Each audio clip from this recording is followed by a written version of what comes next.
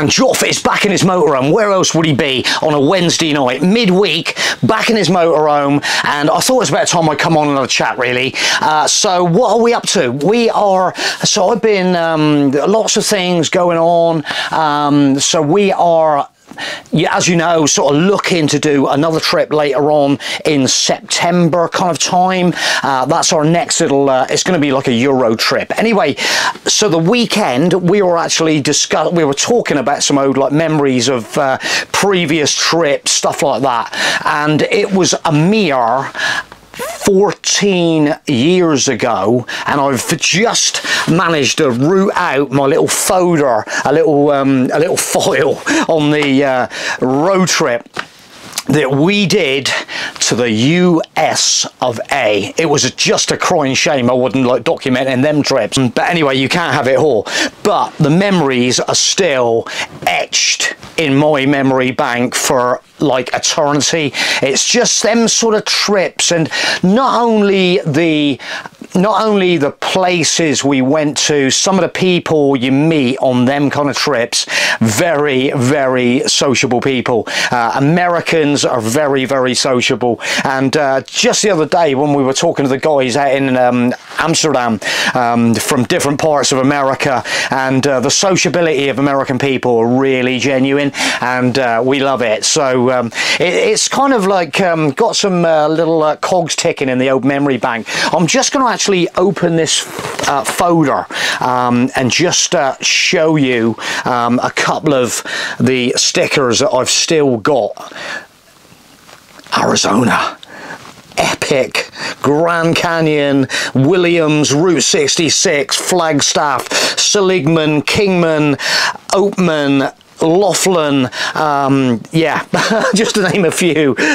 So on another one there, and this has probably got all them places on: Phoenix, Arizona, Flagstaff. We went up through Sedona, the Red Rock Mountains. Look at that sticker. I'm actually I'm sort of just also in my little memory bank, if some of these trips ever get relived, some of the Motor Hotel Adventure stickers are going to be absolutely crazy, the limited edition ones. Anyway, I'm going to sling them on there a minute, and then I'm just going to quickly, randomly, so we've got Flagstaff in the vicinity, little visitor's book there. It's always like nice to sort of have a little, oh, and you know, my name is Joff Kingman, and we actually went to Kingman, Arizona, and I just couldn't wait. At that stage of the game, I went into Mother Road Harley Davidson, and we got, I think I ended up with about 6 Harley Davidson t-shirts. Mother Road, Kingman, Arizona.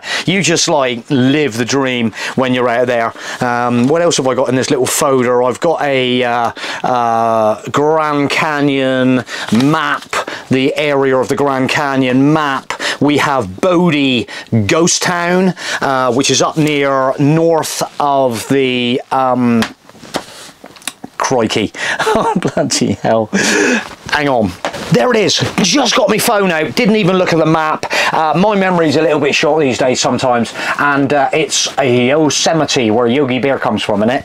But we came from Bodie Ghost Town. We absolutely descended into Yosemite National Park, and it was absolutely outstanding. I have still got a little notepad there from the Hacienda Hotel that we had in Los Angeles when we dropped in on a plane, so we have another few odd maps kicking about of the area. I don't know what this one, let's just have a look at this one while we're at it. It's all interesting. Oh, it's Arizona. This is Arizona, look. This is Arizona, all the places. It's just like so nice to look back on, and yeah, I just sort of love, you know me with maps. So there's our little Arizona map just thrown in here. Downtown Las Vegas visitors guide. I think I had a lot more of this. I had to thin it down. I had so much stuff, and it's always like nice to get them little mementos. This was actually some couple of coasters from the Riverside, the Don Laughlin Resort, the Riverside Resort Hotel Casino on the banks of the Colorado River. It was absolutely incredible. Me and Caroline had strawberry daiquiris on a boat trip going up to the up the river to the dam up there, and yes, pictures taken, cowboy hats on that we were always like permanently wearing anyway. So just getting right into the and this is why, you know, I got my shirt on as well. I'm getting right into the vibe of it, and even down. Oh, look at that. There it is, July the 29th, 2010, the USS Riverside Cruise. I've actually still got the tickets. Look at that. That is absolute $10. $10. Cruise up the river, strawberry daiquiris. It was absolutely mental. And not only that, I've still got tickets. We went to see Desperado, an Eagles tribute band that, believe it or not, I was actually having a little browse the other day, and they are still playing the resort still to this day. And I'm like, and we were in there, and it was Hotel California, Take It Easy, Desperate, all them songs from the Eagles. It was truly just some that kind of like, that is never gonna ever leave me. That night we had a big, so we've got this here, the buffet. We had a buffet dinner up in the resort, so we did like a show and buffet, and I think it was like $29 or something for each ticket. And we had one of the best nights ever. And yeah, them, like I say, them memories of that is never going to leave me. I was actually looking on YouTube of a couple of videos of around that area, the Don Laughlin Resort, the Riverside Casino. We actually stayed in the Tropicana, the opposite side of the road, and yeah, and we were so we actually they've got like valet parking where you just like pull up and drop your car, and they just take it away and just give you a ticket, and then just when you're leaving, you just ring up the number, give them the number, and they pull it up outside, and you just jump back in, and off you go. It's a rent car. But anyway, I'm going to carry on from there and tell you guys that basically I think we were shocked when it came in at a mere $29 to stay at the Tropicana Resort in Laughlin back in them days, and I think it actually came out at something like 13 UK pounds, and we had a really nice room. It was comfortable, it was beautiful, and so that's going to lead me on then. So I got a little bit itchy. I thought, right, I'll just check out, let's have a look at motorhome life in America. What happens there then? So all these companies like Indie Campers, Cruise America are doing RV rental. Even smaller camper vans now, they're doing like four-wheel drives with roof tents and that kind of thing. And so the options are very, you know, there's plenty of options out there. But I started having a quick look, and straight away I was kind of like, it's pretty expensive.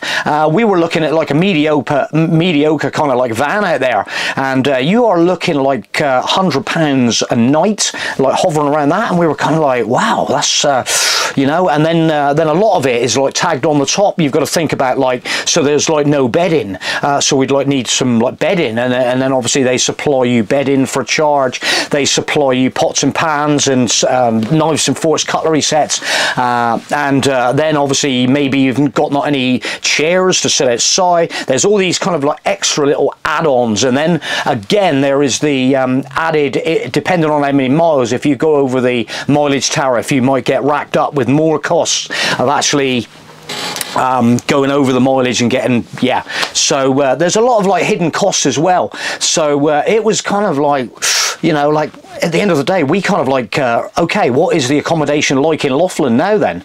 And what is the accommodation like in Las Vegas? Prices. So we had a little shifty around, and basically the Laughlin was coming in at around 31 UK pounds. Do you know what I mean? So again, I think if you're going for like a period of time, I always look at the period of time you're going. So if you can kind of like scoop some like more budget-y styles, and then that leads you to push on some extra ones, so if you saved on them, and then when you get some like highlights and you want to sort of like, oh, this looks like a nice place to stay, we can squeeze it on that end. That's how I kind of like look at trips like this, you know. It's a little bit the same with like motorhome campings and stuff like that, you know. If you get some cheaper ones, you get some free ones occasionally, then you can push the boat out and get some really nice ones. So, and that is the other little thing as well. Obviously then I started looking at RV parks in America. So where are you going to park the darn thing, you know? So yeah, maybe you can get away with a bit of wild camping out in the desert and this, that and the other. But so I was checking out a few RV parks, and obviously you still have to pay for some of them RV parks. And some of them, believe it or not, I was kind of like, crikey, you know, $60 for an RV park. Okay, yeah, so there's a lot to think about. But just gonna I'm just like sort of popping this out there. Just anybody got any information, you know, anybody done that, anybody how did you find it? Yeah, we're sort of like, the last time we actually went, we went in a rent car, so we just had a rent car.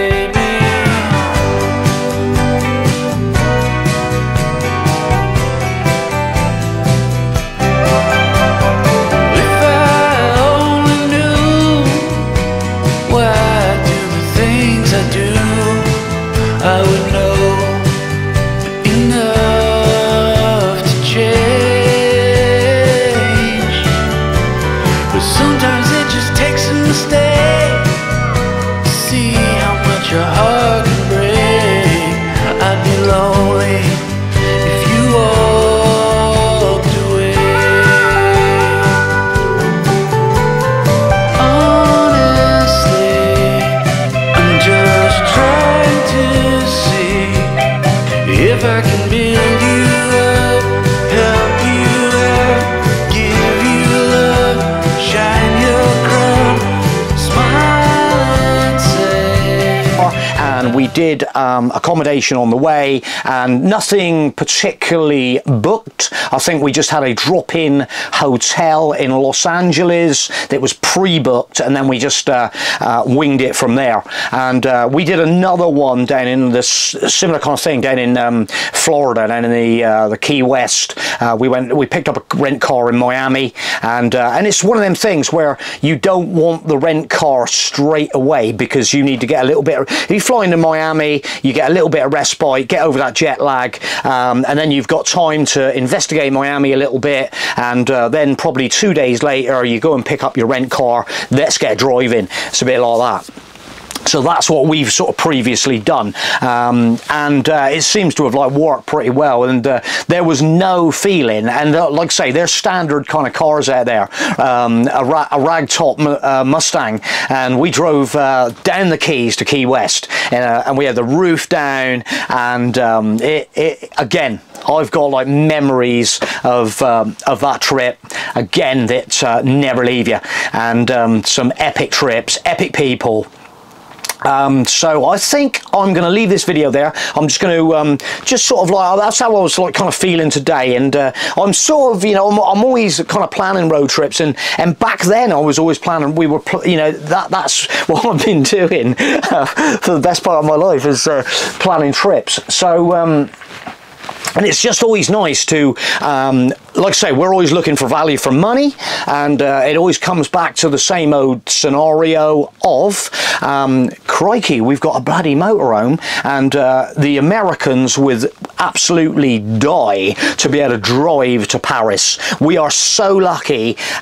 British people are so lucky. We are blessed living in the southwest of England. We can poodle down the road, and we can get over to Paris, we can get into Spain, Barcelona, Madrid, all these Seville, all these incredible places. Or we can drive to Venice, we can drive to Rome, we can drive to Munich. We've got some of the best cities in Europe that we can drive to. How lucky are we? And we still want to go to America. What do you think, guys? I'm going to leave the video there. Definitely give us a comment on this, and it might sort of air some more sort of information, and loads more to talk about. So I'm going to go and rip this video. Happy Wednesday night, guys, and have a nice day, y'all.